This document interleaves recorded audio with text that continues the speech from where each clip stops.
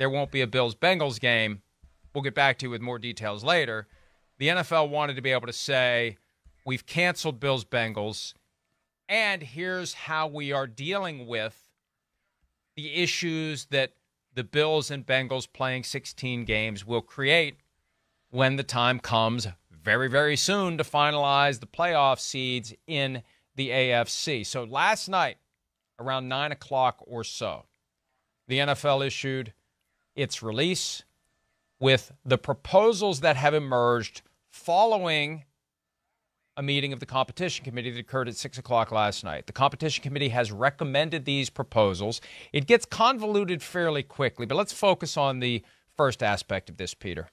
We've got some things to say about this generally. I know I do. But for now, here's what's being proposed to the owners who are meeting virtually today at noon, because they have to approve this. That's an important point to remember for later. As it relates to the AFC Championship, there could be a neutral site for the AFC Championship. And it basically depends upon what happens this weekend. And let's go through it. Scenario 1, the Bills and the Chiefs both win or both tie. A Bills-Chiefs championship game would be at a neutral site.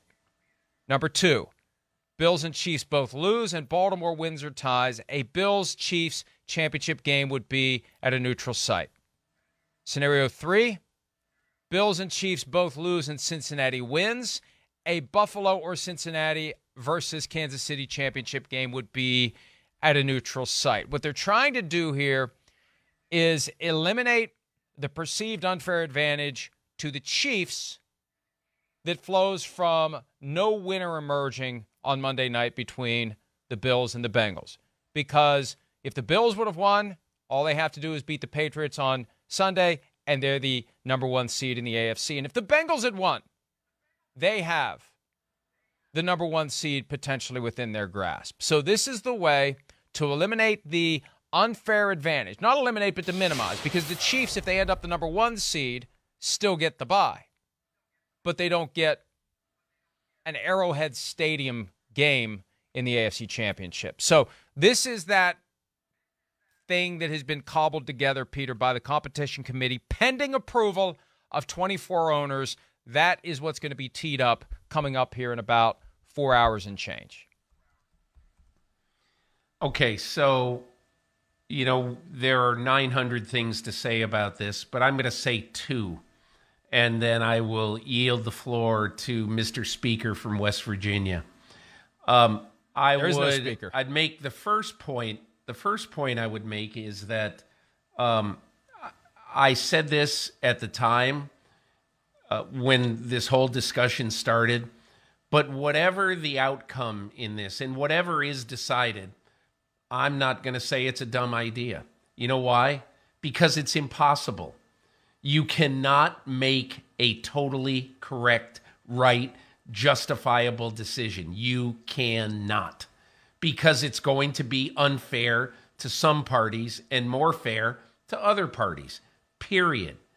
Is it fair, for instance, to the Cincinnati Bengals, who now face the prospect that if somehow, no one thinks they will really, but if somehow they lose to Baltimore on Sunday, they're the hottest team in the AFC. If they lose to Baltimore on Sunday and they lose a coin flip for the playoff game, the Cincinnati Bengals very likely will not play a home game in these playoffs. And how right is that for a team that was up 7-3 and driving to make it 14-3, 10 minutes into a game Monday night, and they're on fire right now. And again, but all of that flies out the window, okay, because there is no right decision. Second thing I would say, and just very quickly, I think this is one of those extraordinary times in NFL history where the rules makers, Rich McKay and the competition committee, and the Department of Football Operations. I thought of this last night, Mike, when you texted me with what you're about to talk about. And I just said to myself, there needs to be a line in the rules. And it needs to be one of those lines that somehow, some way, they okay it with the Players Association. But in the event of absolutely extreme circumstances that no one can foresee, the commissioner has the power to wave his magic wand and say, this is what we're going to do.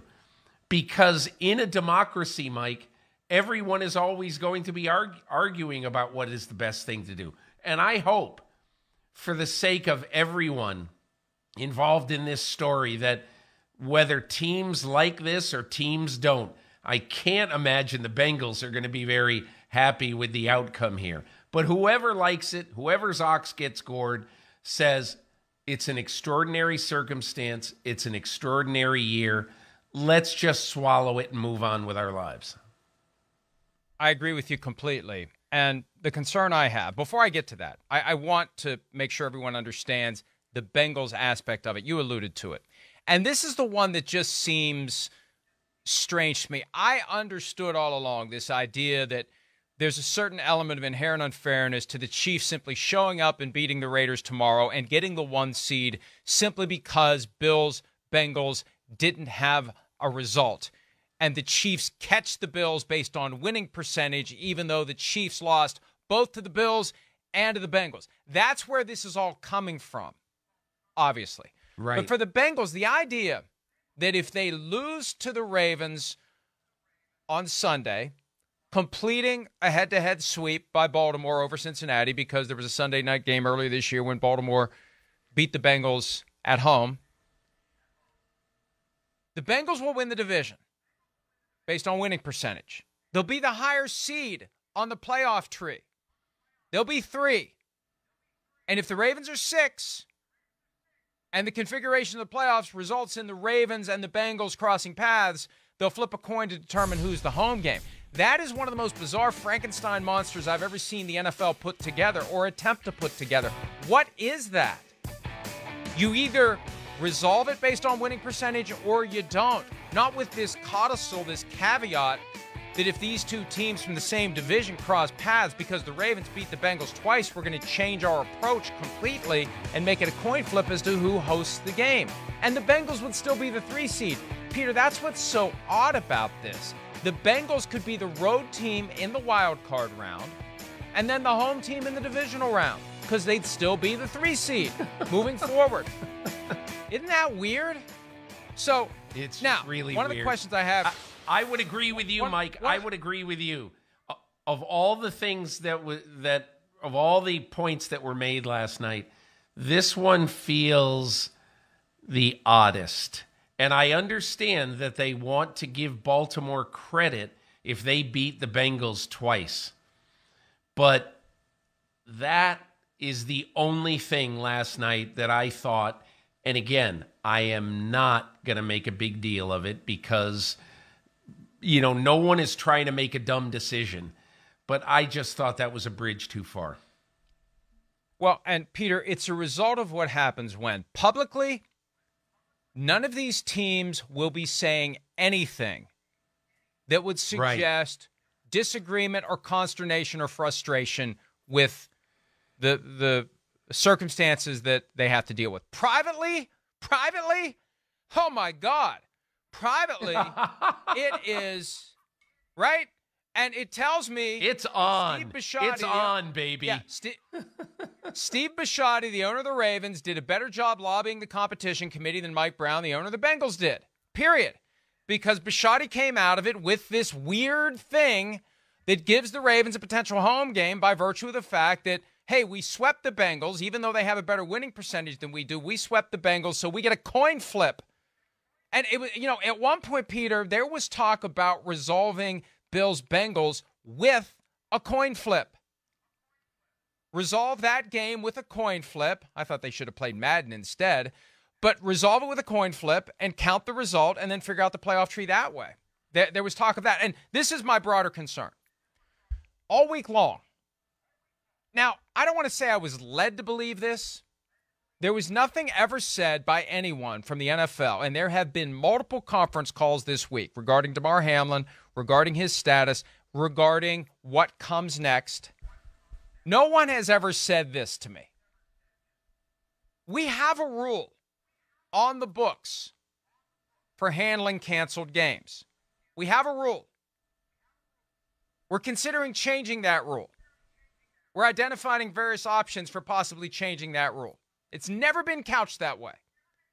The way that I've viewed this, because no one's ever told me differently until last night, we don't know what to do. We've never dealt with this before. There's no rule for it. We have to come up with something. And that is fundamentally different. And look, I understand there's no good solution. And as you said last segment, it may not matter. Home field advantage doesn't matter like it used to. They're getting obsessed with home field advantage. Road teams win all the time. The Bengals went on the road last year to Tennessee, the 1 seed, and they won. They went to Kansas City, and they won. Road teams are winning in the playoffs. The 49ers beat the number 1 seed last year in the NFC, in the Green Bay Packers. So it may just be that folks are obsessed about things that are ultimately irrelevant. But what the NFL is considering here, and I want to make sure the owners understand this, because I have a feeling someone is trying to slip this through without explaining to anyone what's really happening. And Katie Blackburn, the executive VP of the Cincinnati Bengals and the daughter of Mike Brown, has been trying to sound this alarm internally. What they are proposing is a change to the rules that are on the books during a season. And Peter, I've been doing this over 20 years. You've been doing this longer than me. They do not change the rules during a season. During the season, we keep a list of all the rules that seem screwy, of all the rules that seem unfair, of all the rules that seem inappropriate, and that's part of the annual process of meeting, talking, competition committee, making proposals. Owners get together and they decide which rules they're going to change or not change. It never happens during a season. And I want them to understand they're standing on the banks of the Rubicon here with this, because there is a rule in the policy manual applicable to club operation 2022, plain as day. If a game is canceled, you go by winning percentages. There's no neutral site exception or coin flip. You go by winning percentage to determine the playoff seeding, period. And I know people would say, well, this is an extreme situation. Well, anytime a game's canceled, NFL game's canceled, whatever causes the cancellation of the game is going to be an extreme situation, whether it's illness, whether it's injury, whether it's weather, whether it's anything. It's going to be an unusual extreme situation. You could make that argument for any cancellation. Well, this is an extreme situation. Yes, because the game was canceled. Let's get past that. There's a rule on the books. So why is the rule on the books not good enough? Number one. And number two, why are you changing the rule that's on the books during the season? And that sets a precedent. I just want them to understand what they're doing here, Peter. We hear all the time, we need to have integrity of the game at the forefront of everyone's mind. There needs to be public confidence in professional football. Changing the rules on the fly, making it up as you go. I don't know what that does for public confidence if people understand that's what's happening. And I just want to make sure everybody understands that's what they're proposing. And I want to make sure the 32 owners who are going to vote on this today realize the significance of what they're doing. And, you know, you're right, Mike.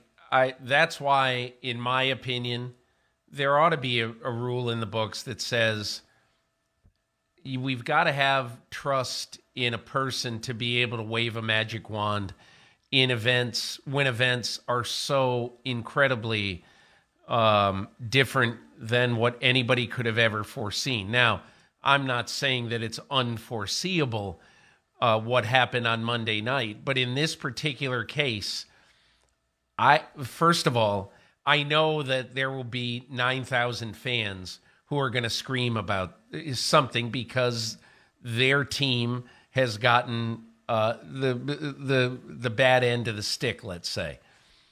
But I do think that you have to have a common sense. You've got to have trust in the person who leads your organization. And this is one of those times where, in my opinion, nobody could have thought that this was going to be a factor in arguably the biggest game of the year. So I guess I look at this and I say, yes, you're right in saying that essentially they are rewriting the rules. They're making up the rules as they go along, and they are. Okay? But I think what should be done at the end of this year is, I think that DeMaurice Smith, Roger Goodell, and the policymakers on each side should have a meeting and should say, we need to be able to fix things when they get out of whack in an absolutely extraordinary time, and this is one of them. And I agree with you 100%, Peter. And when I sent you last night the page from the 2022 Policy Manual for Member Clubs, you noticed the section below the procedure for canceled games. Section G has the competitive policy for canceled games. And in English, what it says is we're going to do the playoff seeding based on winning percentage. That's what that means.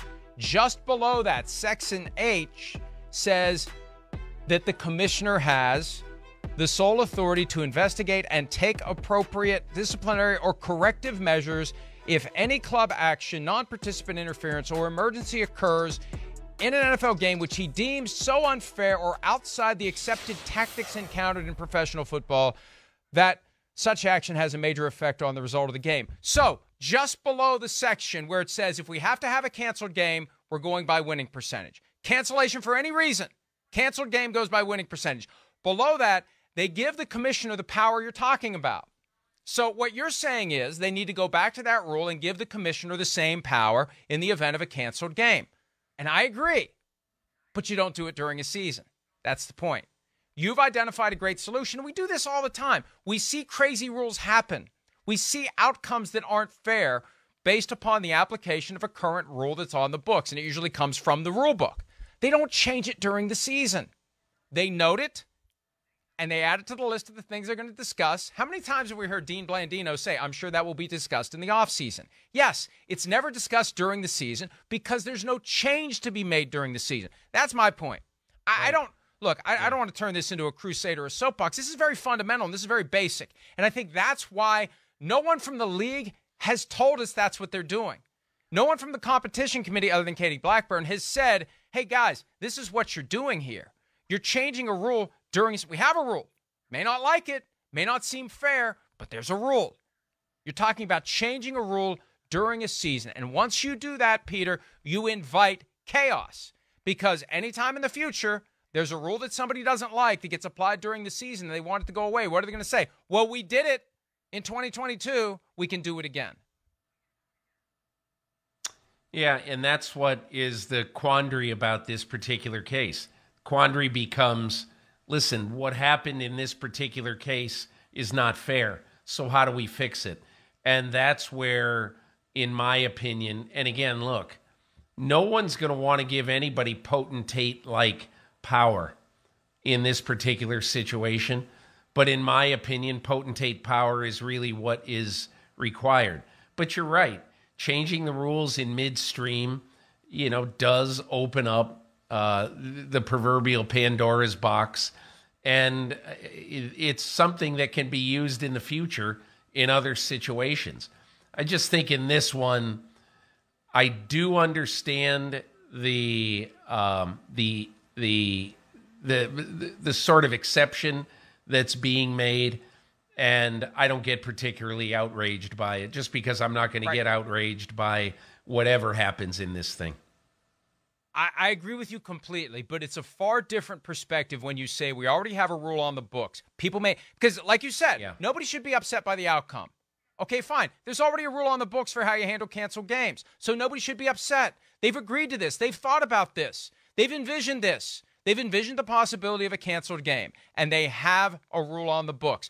Peter, I first became aware of this concept of winning percentage by your reporting from 2 years ago about the pandemic. Nobody was saying we're going to take a careful examination of all relevant facts and circumstances if games are canceled because of the pandemic. I mean, let's just apply this to 2020. If there had been a key late season Monday night game, highly relevant to the AFC playoff tree, and they wouldn't have been able to play it because too many of the offensive linemen of the Buffalo Bills have COVID, they would have canceled the game and they would have gone on winning percentage. There would have been this whole, well, is it fair to the Bills? Is it fair to the Chiefs? Is somebody getting an unfair advantage? They would have done that. They were going to go by winning percentages. That's what bothers me here. As you said, maybe there should or shouldn't be potentate powers here.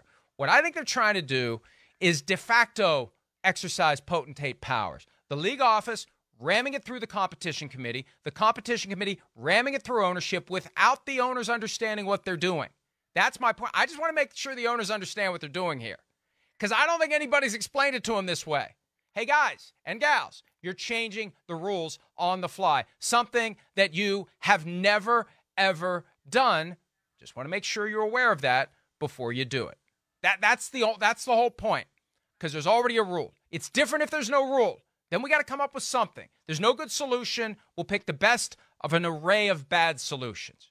Well, wait, we don't need to do that. There's a rule on the books. That's my only point. And I want them to understand the impact of doing this. And that's why in times like this where there are weird facts and there are different emotions that make us feel like we should just do something, that this doesn't seem right, that there needs to be a solution that fits the facts.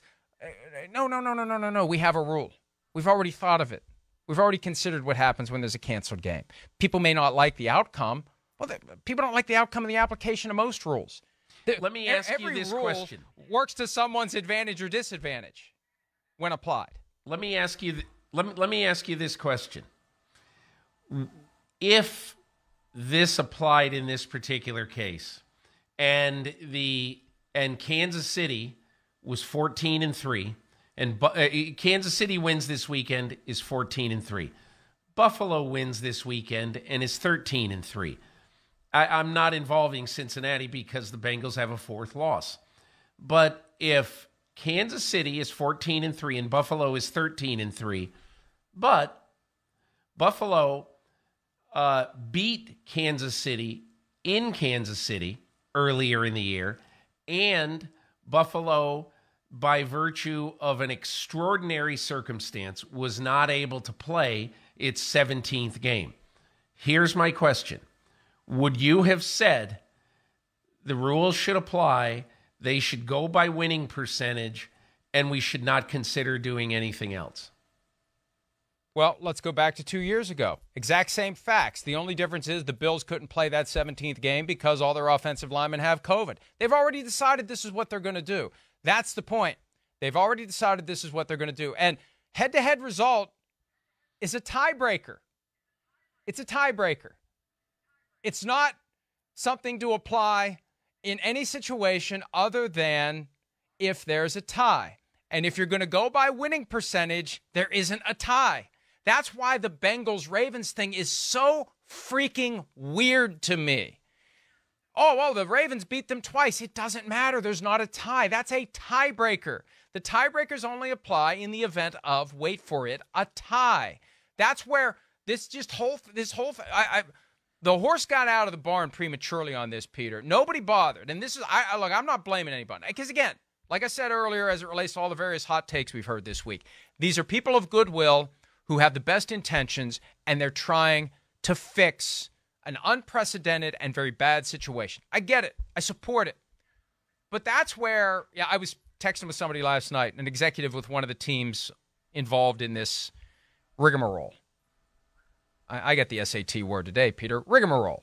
Jerry Seinfeld has a bit at the beginning of one of the various episodes of Seinfeld where he essentially says that lawyers are the people in society who read the rules on the inside of the cover of the board game.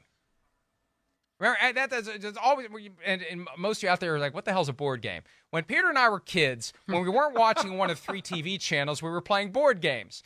And when you got a new board game, and Peter, I'm sure you were the same way I was, you flip it open, the rules are printed on there, and you read them, and you refer to them while you're playing the game. What are the rules? And so the whole point is, did anybody ever sit down and bother to look at the rule? And did they do it? And if they didn't, that's fine. It's a crazy week. Or did they do it and they say, we don't care about the rule. We're going to come up with our own rule. There's a fascinating behind the scenes as to how this all transpired. My point is this. Before the owners vote, and that's the mere fact that they have to vote, Peter, tells you what's going on here. It's going to take 24 votes, not a simple majority, 24 votes, a super majority, because they are changing an established rule on the fly. And this whole point is, I just want them to understand it. And the other thing too, Peter, and I've asked the league this question, haven't gotten an answer yet. Is this all or nothing with these two proposals, the AFC championship? That's the big question. And what's the alternative? Or is it one what's at the a time? alternative? Yeah. Yeah. I don't think the there's any way that's on the this books. won't pass. Yeah. Yeah. I don't think there's any way this isn't going to pass. I would be shocked if it didn't pass. And again, there may be some teams that say we don't like this. There might even be some teams that vote against it. I don't know. But I think if it gets out who voted against it, it wouldn't be great for that team, I think. Well, and see, that leads to PR issues, and that leads to other concerns. I know that there are some folks who would say, basically, screw Mike Brown.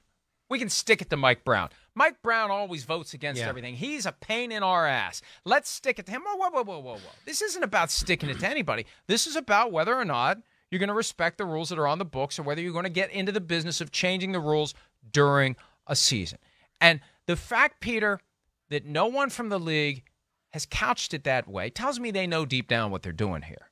They know they're potentially setting a bad precedent that could create unintended consequences. They're always afraid of unintended consequences. This could create unintended consequences. So I suspect that at a minimum, Mike Brown and or Katie Blackburn will be making the point I'm making, and the question is, will 8 others agree with them?